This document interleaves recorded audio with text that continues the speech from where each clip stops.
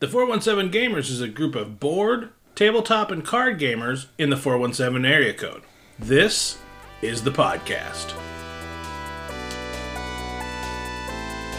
Welcome to the 417 Gamer Podcast, episode 15, the expansion episode. The 4 in the 417 Gamers is Andrea and I looking at some of the things we've enjoyed or looking forward to in the 417 area. Our one topic of the week, we review Orichalcum. Publisher is Pandasaurus Games. Do we like it? I don't know. Stay tuned.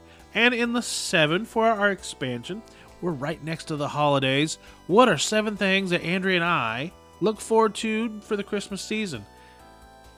Let's get into the 417 Gamer Podcast.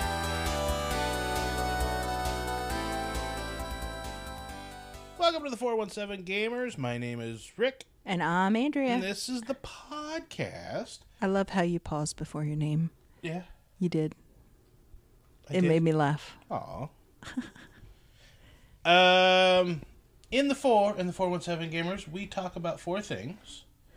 This one, we're talking about 4 things we've enjoyed or are looking forward to in the 417 area. And we just got us a new puppy. Yes, we did. The bestest boy. Barry, and I don't know the rest of his name. Did you register his name?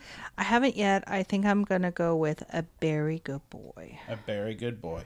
He was named after Barry Allen the Flash. He's a Bernese Mountain Dog, so he's not the fastest. So he's not the Flash. But Barry Allen is kind of funny and goofy. And our dog is very funny. And lovable. And lovable. And goofy. But, I want to say it's like the second weekend of December. He had a weekend of getting just spoiled.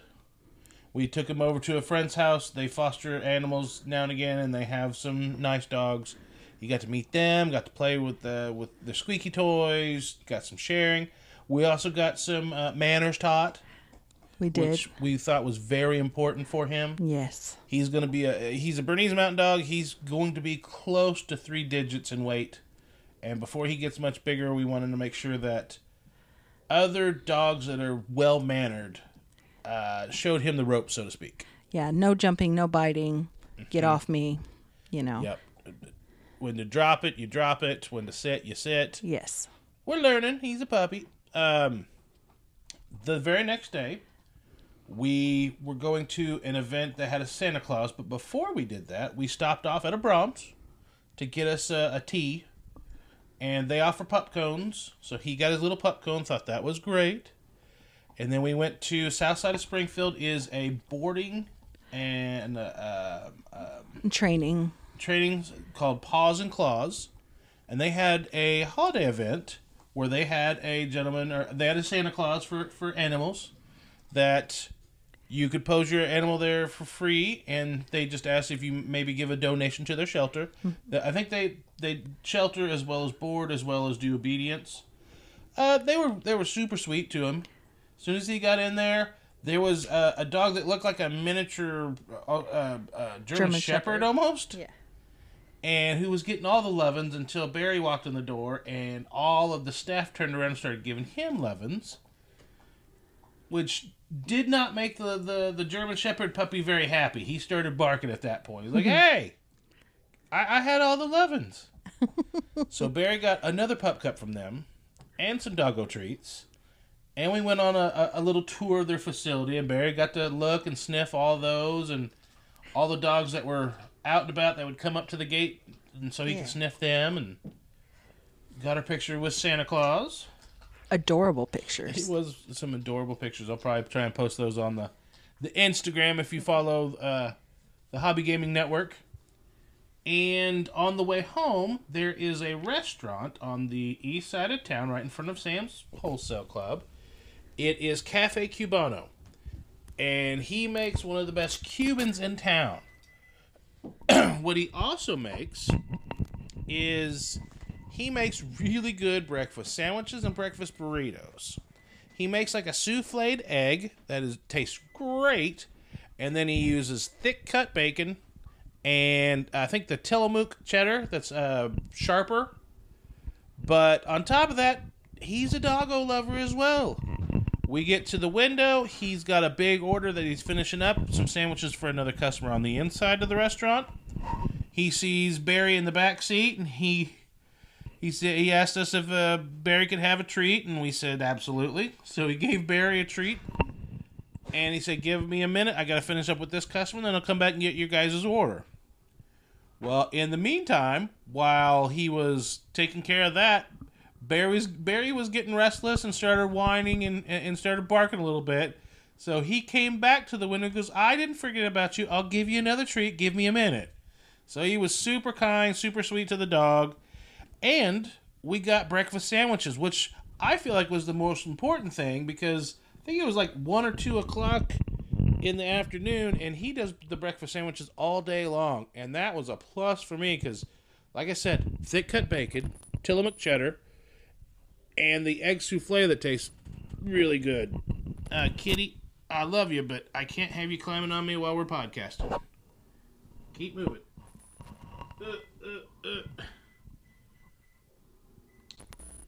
So Barry had a really good time. I enjoyed watching the puppers get spoiled. He had a great day.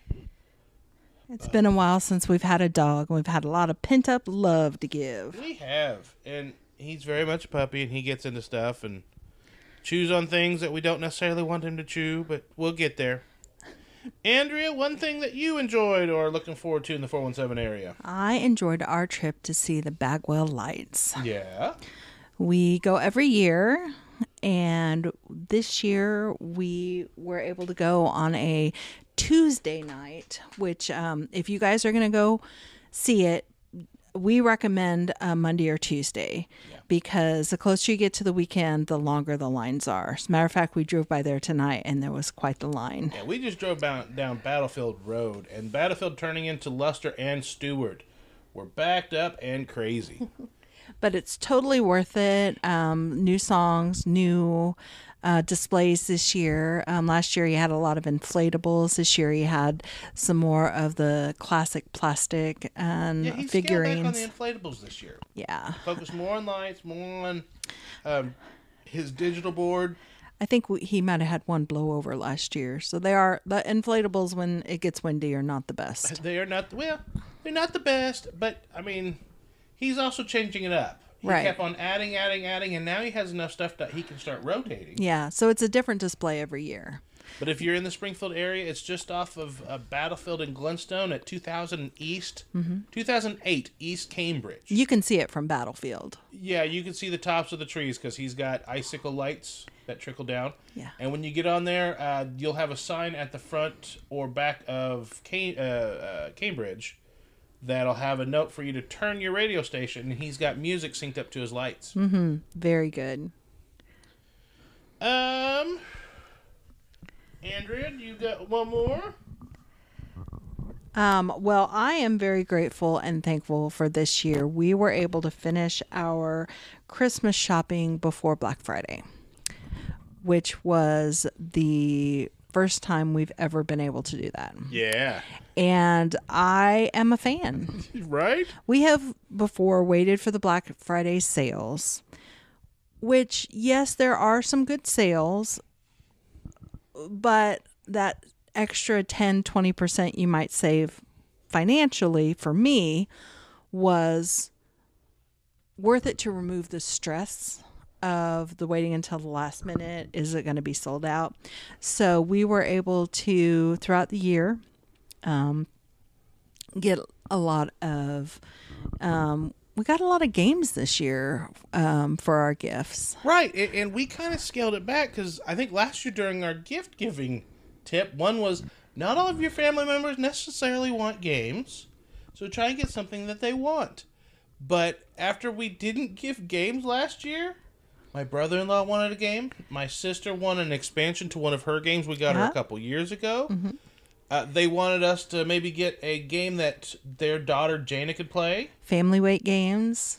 And then we got a couple small card games for my parents because they don't have room, nor do they want the big box games. But a small card game like Illusion or Spot It. Yeah. Or what's another good little card game that we've been playing? Scout. Yeah. Scout's fantastic. So those 5 crowns. 5 crowns. that was really nice. And I have no problem with, you do you on the Black Friday shopping, but it was really nice. Coming into Thanksgiving, you had that weight off the shoulders, and all we had to do was cook the Thanksgiving dinner, going in and be like, hey, Friday, we're going to do Black Gaming Friday, and we don't have to do anything. And That's if we right. see something extra, great. But otherwise, for all intents and purposes, we're done. I really enjoyed that, and I think we should make that our tradition. So the last thing I'm going to talk about is it's going for just a little more time. This is the Gardens Aglow. It's the Japanese stroll garden at the Nathaniel Green Botanical Garden, west side of Springfield. It's off of Scenic. The Gardens Aglow is they put Christmas lights all through the Japanese stroll garden.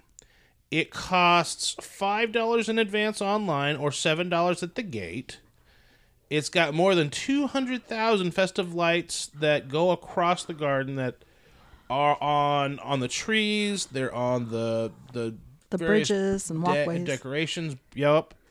And then they also have some sculptures that they bring in. Some of the wire sculptures that have lights to them.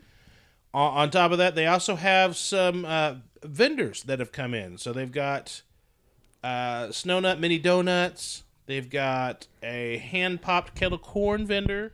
Somebody that does churros. Somebody that does, it's called Sweet Pieces. I think this is just a candy vendor. I don't know until we go there.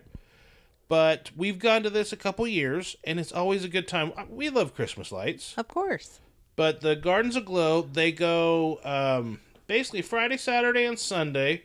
They started on Black Friday, and they go until December 31st. New Year's Eve will be the last night of the Gardens Aglow event.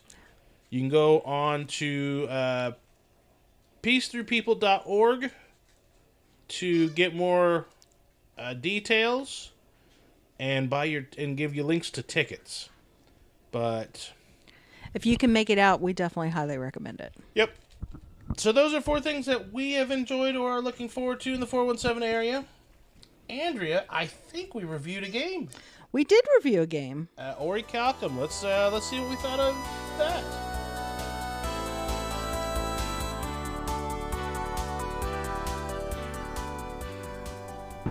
Orichalcum is a game published by Pandasaurus Games, designed by Bruno Catala and Johan Gupi.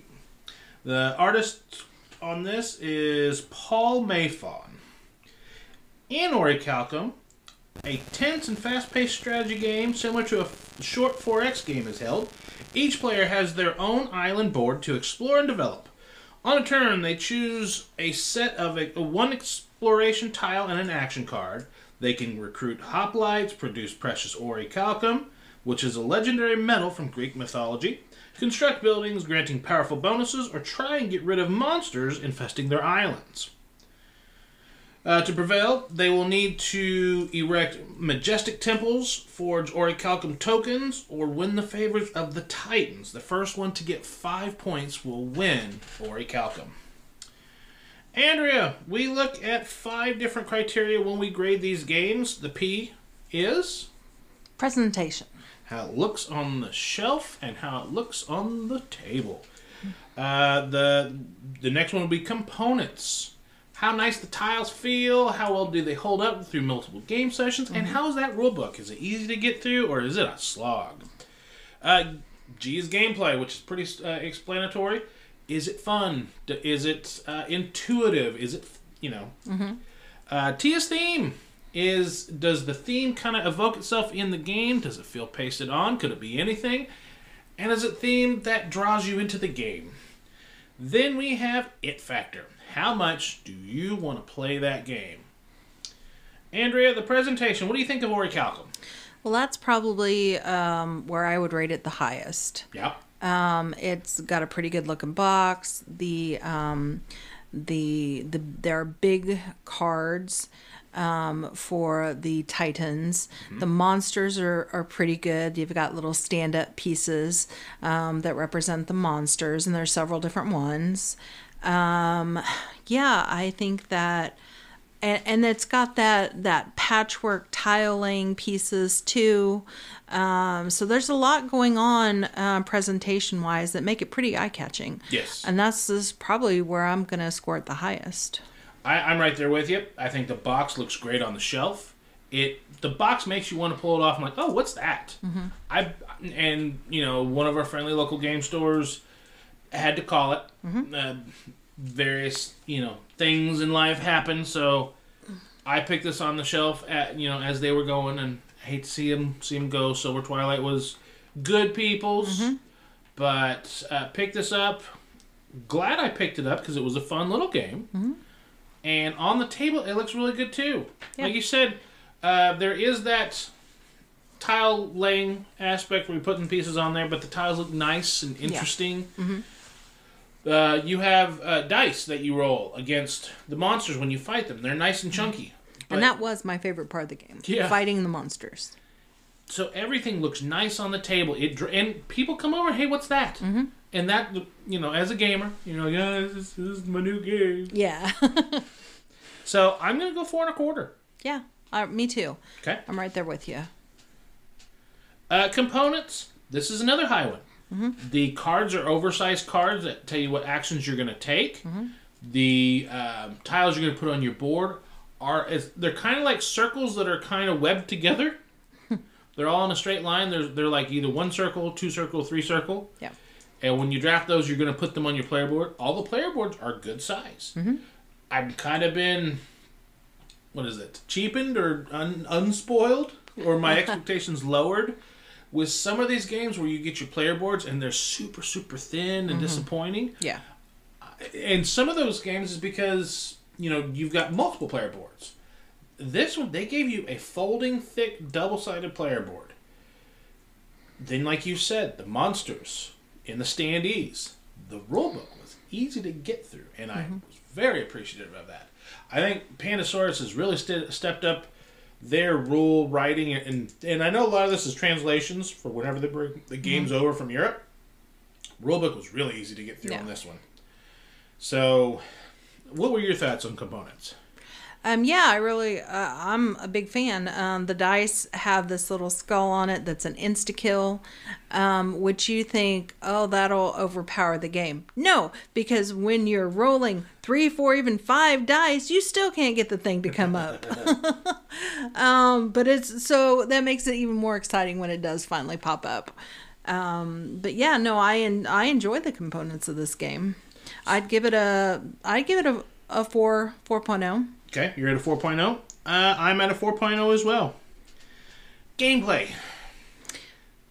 Yeah, this is where it pulled me down a little bit. And I think it's very samey. Mm-hmm. Yeah.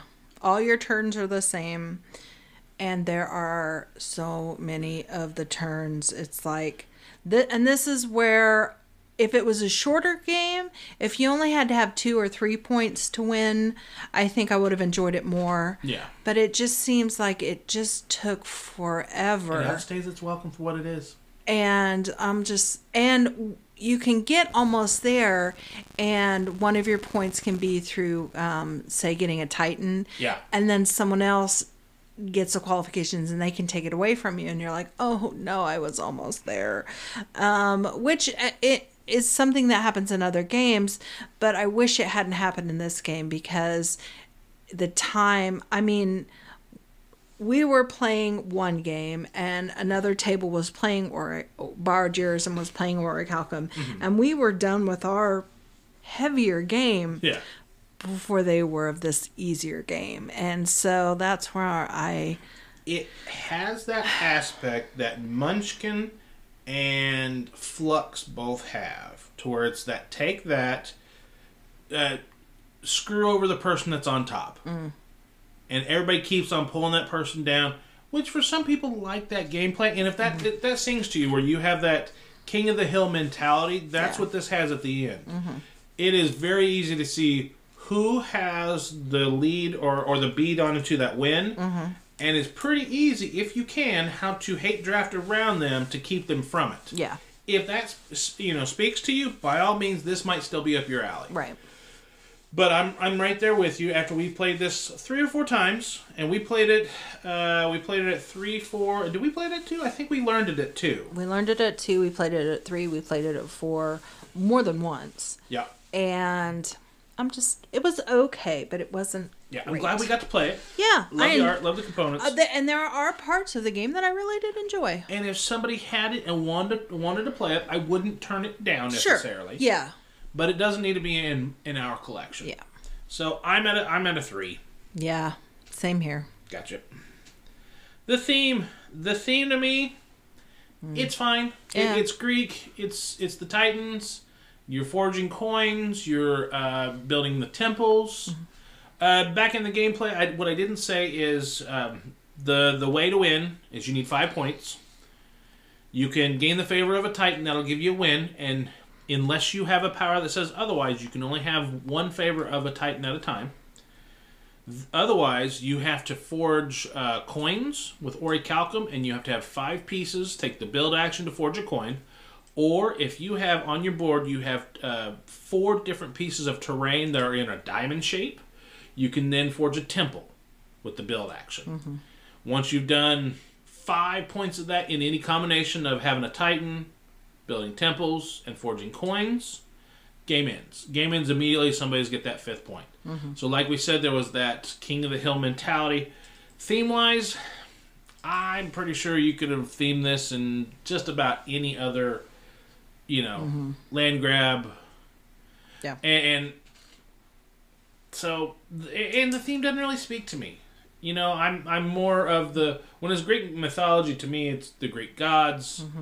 The little monsters you fight, there is some Hydra, there is Cerberus, there is some, But they could have been any kind of monster. It didn't matter. They could have been Norse. It didn't affect the game at all. It didn't tie to your tiles. It didn't tie to your board. It was just a monster.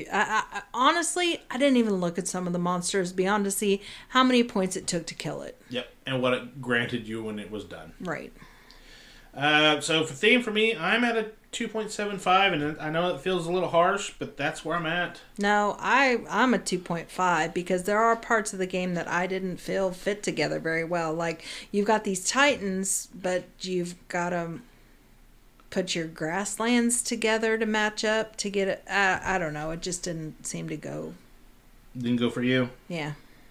That brings us to It Factor, and I think we've kind of already telegraphed what we're feeling on this one. Yeah. Let's go with your It Factor first. I'll go 2.25. It had some good ports to it, and I wouldn't turn down playing it again if someone asked me to. But I'm not just dying to play it again. I'm at the same, but I'm going to keep it at a 2.75 because, like I said, if they wanted to play it again, I absolutely would. I would play this over several other games. But I think we had enough of the take that mentality from other people to where we were like, I've seen what this does. And I'm over it. So we graded out of the 5 criteria. Our totals, Andrea and I both had 4.25s on presentation. Component rulebook, we were both at 4s. Gameplay, Andrea was at a 3. Let me get my gameplay changed there. I was also at a 3. Theme, Andrea was at a 2.25. I was at a 2.75. Come on. And then It Factor, Andrea's at a 2.25. And I'm at a 2.75. No, that's wrong. There we go. So that puts Andrea's total at 16, mine at 16.75. The final score, Andrea, your grade for Orichalcum is 64. Mine is 67. Yeah. It's a good looking game. If you like drafting, if you like some of that King of the Hill mentality where you pull somebody back and you like that little bit of tension, you might really like this game. But if that little bit of tension where you think the game should be over, you might go around this game. Yeah. So that's Orichalcum. Thanks for listening. Let's go on to the next segment. The 7 in the 417 Gamer podcast is our favorite 7 in a given category. And for this expansion, it's Christmas time. What are the 7 foods around the Christmas season that you look forward to the most? Or maybe it just doesn't feel like Christmas unless you've had it. Mm-hmm. Andrea, why don't you start us off with number 7?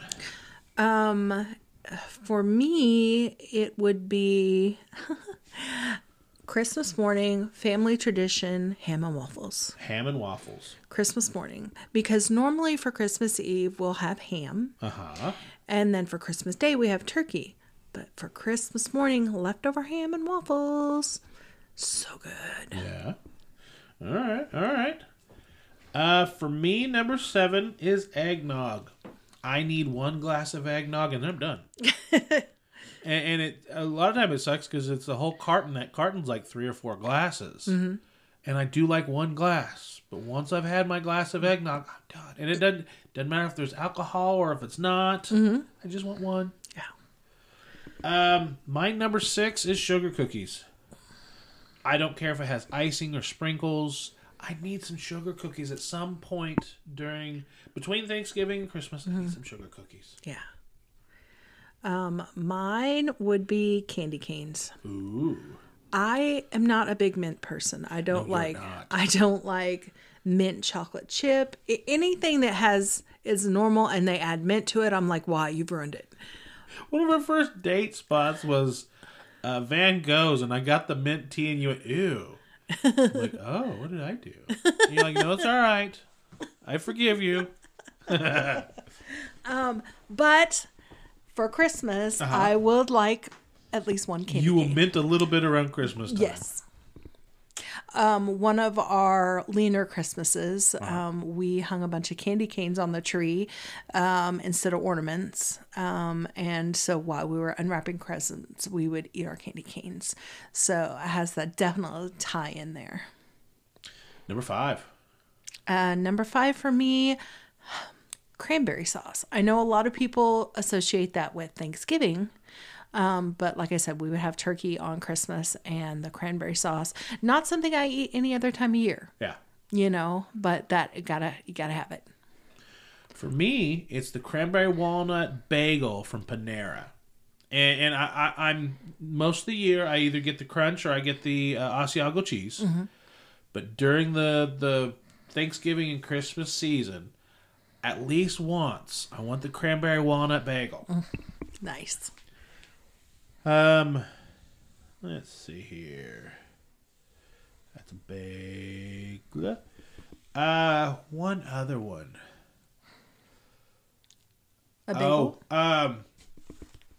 The Vienna sausages and barbecue sauce. It's always at somebody's Christmas party. Yep. And if I notice by the time we get past like the Super Bowl and I've not had the little Smokies in the barbecue sauce, I'm disappointed. I'm like, where was it? It's almost guaranteed that at a party, right, or the Super Bowl, or Christmas, you're gonna have Little Smokies, right? And if I don't, I missed. It's a missed opportunity. Yeah, agreed. Number 4 for you. Number 4 for me. The little Hershey's Kisses in the wrappers for Christmas. Mm-hmm. The little red and green Christmas Kisses. I don't usually eat Kisses throughout the year, but every time at Christmas I always get some and keep them at my desk. And that way everybody who walks by can get one. But I don't know, just because they're in the little red and green wrappers, I think they taste a little more Christmassy. Number 3. Number 3 for me would be hot chocolate. Not something I drink a lot of, but around the holidays, I crave it. Yeah. With a couple little marshmallows on top. I think an evening of being home, cuddled up in a blanket, watching Christmas movies, hot chocolate, just it's the icing on top. For me, banana pudding. My mom usually makes banana pudding for either Thanksgiving or Christmas. And if I haven't had banana pudding by the time both have rolled around, I'll make my own banana pudding. And I know you're probably saying, well, why don't you go make your own banana pudding? it's different when your mom makes it. Of course. Or you have that certain family member. It might not necessarily be your mom. It might be your aunt. It might be it might be somebody else in your family. Right. But a lot of people have that one person in their group that makes, and maybe it's not banana pudding for you, but for me it's banana pudding.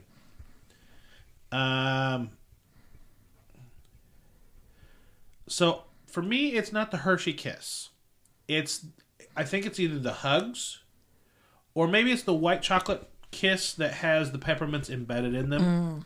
The ones that they like my mint, and I do like those. And I have to watch myself because if I buy a bag to share at the office, I don't share it.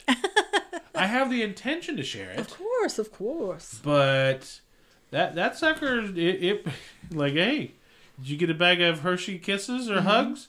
Nope. What's that bag there? Nothing. I just brought it in from the car to throw it away. Your number 2? Pecan pie. Ooh, pecan pie. Either way, I'll eat it, and it has to be just traditional, straight. No chocolate pecan or casserole. No, this has to be regular pecan pie. Pecans, Karo syrup. My family's recipe. Gotcha. But will you eat just about any pecan pie? I'll take a bite or two. Yeah. I'll try it. That's a pecan pie person. See, I'm a pumpkin pie person, but I'm very picky. Right. We found out that Costco makes a pumpkin pie that I thought was pretty fantastic for store-bought. It is pretty fantastic. But just about every other store I've ever had either does too much spice, way too much sugar, no sugar, horrible crust, or some combination therein to where I'm like, this is terrible. I don't see why people, I understand if you don't have family members that can cook. Yeah. But I'll just, either I've made pumpkin pie. I made really good pumpkin pie. I made pumpkin pie so good that kids cried. Because they couldn't have it. I know. I love that story. But yeah, pumpkin pie for me is completely different than when I see people that love their pecan pie. Mm-hmm. I see people that love pecan pie get the little bitty hand pie at the gas station. Yeah. You're like, what are you doing? I haven't had pecan pie in a couple months. It's April. I know. I haven't had pecan pie since like February. Right. And I need one.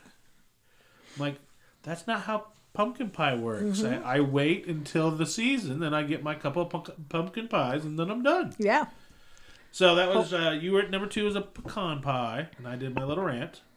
Your number 1. My number 1 that it has to feel like Christmas is caramel coated popcorn. Every year, someone is going to be given those popcorn tins with the different flavors of popcorn. And cheese butter pie and caramel. Right. And the caramel is my favorite. And it's just every year I'm going to have it. I know I am. I'm not going to eat it any other time of year. But at Christmas, someone's giving a tin of popcorn and I'm going to get some. I got yelled at one year for taking the divider out.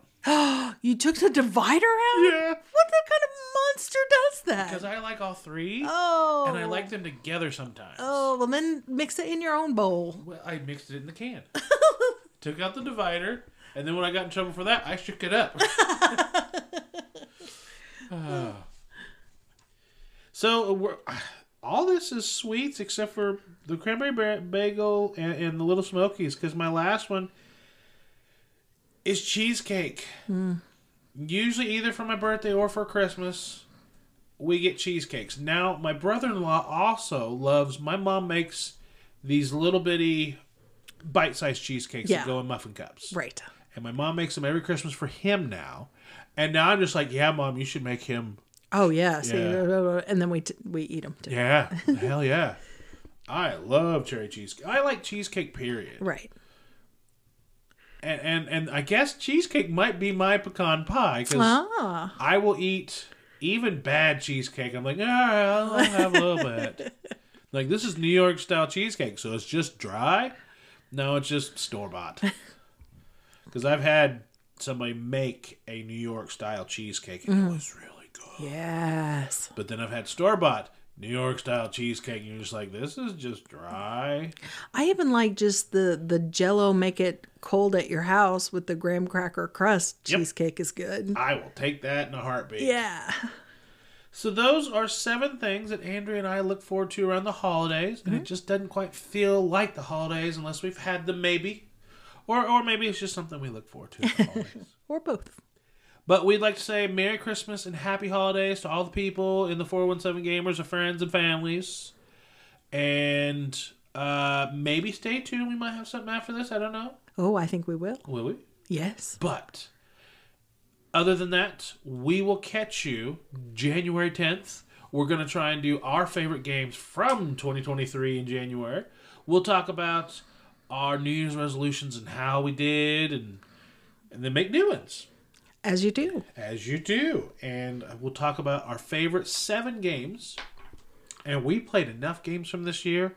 In the expansion, I think we'll do our top 8 through 14. So we'll do another 7 of our favorite games.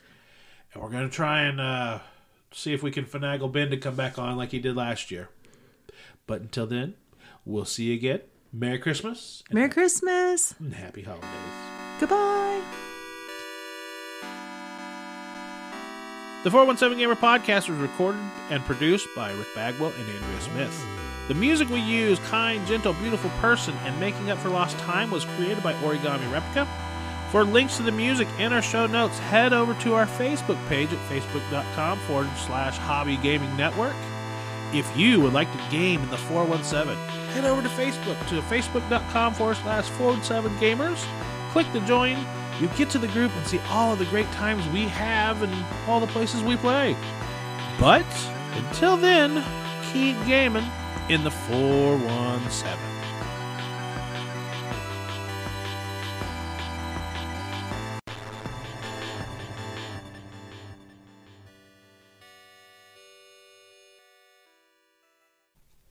So, 1 year ago, you and I did our first review for Savannah Park, published by Capstone Games and their family line. And this is by, I've got the box over here, bear with me for a second. This is by Wolfgang Kramer and Michael Kiesling. This plays 1 to 4 players. It's for ages 8 and up, and it takes about 20 to 40 minutes. Yes. This game is themed at, everybody has their own little Savannah Park. You put animal tiles on them. But fires have erupted, and now you need to move the animals around and save them. And on your turn, one person will declare a tile that they're going to move, and everybody has to move that tile. When you move the tile, you'll flip it face down, and then everybody keep on doing that until the end of the game. All the tiles have been moved. At that point, you're going to get points. First, any solitary animal that's next to a solitary fire runs away. Any dual fire runs any 2 animals away. They're on tiles. And the triple fire runs triple animals away. Then, any grass spaces you have open are worth a point apiece. Every tree space you have open is worth 3 points apiece. And then the animals, you're going to get points based on your best herd. And that's going to be number of animals multiplied by how many watering holes are on those tiles that they're on. And your herd is the ones that are adjacent on a side. They're hexagonal tiles. Yes. So I did a quick summary. I'm not going to go in a whole lot. If you want to, go back 1 year to our December 22 episode where we reviewed it. Andrea, just go back down real quick. Presentation. What do you think of Savannah Park a year later? On a scale of 1 to 10, I say 1 to 5. 1 to 5. Yes. What I say. That's what I meant. Yep. I'll give it a 3.75. 3.75. Presentation. I love the tiles. All that stuff. I'm going to go 3.5. That brings us to components. You've had a year to stew over the components. I don't remember what I gave it last time, but this time I'll give it a 3.5. Okay. Because we've had a lot more games with a lot better components, but they're not bad. I'm going to go down to just a 3.25. Yeah. Gameplay. This was where I think we were both really high on gameplay on this. Yeah, I'll go back up to a 4 out of 5 on gameplay. You're going to 4 out of 5. I'm going to go at a 4 out of 5. Then that goes to theme. The theme on this, it's a cute little family game. And It for is. a family game, it's not the most thematic game I've ever played, but it's got some pretty good themes, so I'm going 3.5. 3.75 for me. Okay. And then It Factor. We're a year after playing this and bringing this out to different gaming conventions and shoving this down some friends' throats sometimes. Your It Factor. How much are you still wanting to pull this off the shelf? I give it a 3.75 again. It's a good, solid game I'm glad we have in our collection. I do like it in the collection. I've cooled just slightly. I'm a 3.5. Okay. So let's add this up. I'm 3.5 plus my 3.25 plus 4 plus 3.5 plus 3.5. I don't think that I have cooled on this game. We just played it just now as a refresher. We added there is a little advanced variant with a little lion token that you can put on your board. And when you're moving your tiles around, whatever tile you move to the place the lion's on, you get number of points times the number of animals on that tile. And when then you'll move the lion to a different empty space, and then the next time you move a tile to where the lion was, again you get number of points times however many animals are on the tile. And that's the first time we played it with that little expansion. You definitely took better advantage than I did on that, and ended up with a lot more points for it. And I think in a 2-player game, you needed to almost hurt yourself to come back. And I know it was hard to do that, so I understand that. Yeah, I focused a little more on the old style gameplay where I was just trying to group my herds together. You were definitely taking more advantage of the lion points than I should have, because I thought, well, it'll make more importance for my herds to be together. But then you really pulled away with those points. So next time if we play with the lion variant, I will definitely take better advantage of that. So, presentation, I was at a 3.5. Last year's score, I was at a 3. Mm-hmm. You were at a 3.75. And last year, you were at a 3.5, so you've gone up. Really? For components, I did a 3.25 now. I was at a 3, so I've gone up just slightly on components. You put it at a 3.5. You had it at a 3.75, so you dropped that slightly. Gameplay.